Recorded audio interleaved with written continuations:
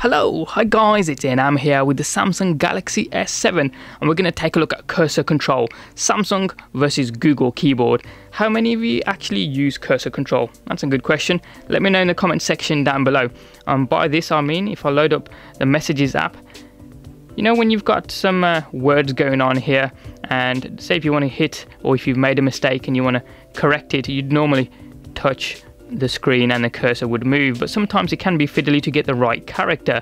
So I'm currently using the Samsung keyboard, and what you can do on this one if you've got cursor control activated is touch anywhere on the keyboard briefly and slide left or right. Whoops, try that again. There you go, cursor starts moving. Touch briefly for about a second, then move left or right, and as you can see the cursor starts to move on the screen, and it can be anywhere on the keyboard, up, down, left or right, it doesn't really matter.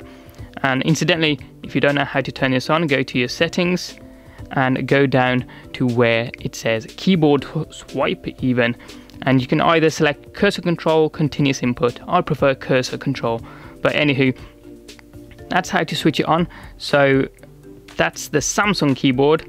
Let's take a look at the Google keyboard. Whoops, let me go back into that so we can load the interface. Here we go. We're going to switch back to Google keyboard. Just pick a quick number here. So I don't know. There we go. That sounds good. So random number up there. And if I hit the cursor down here, if I gently press on the keyboard and move left and right like I did in the Samsung, it just activates continuous input. So on the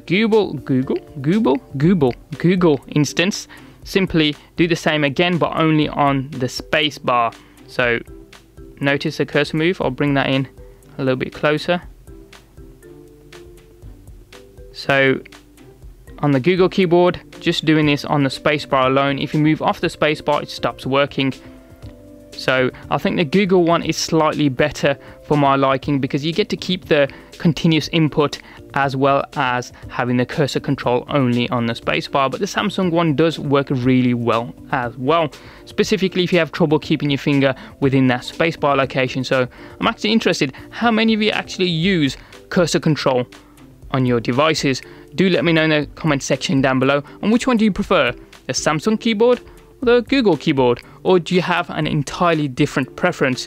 Do let me know in the comment section down below. As ever, you know what to do. Hit me up down below for anything else. Please like, subscribe and tag along on social media at Inam4.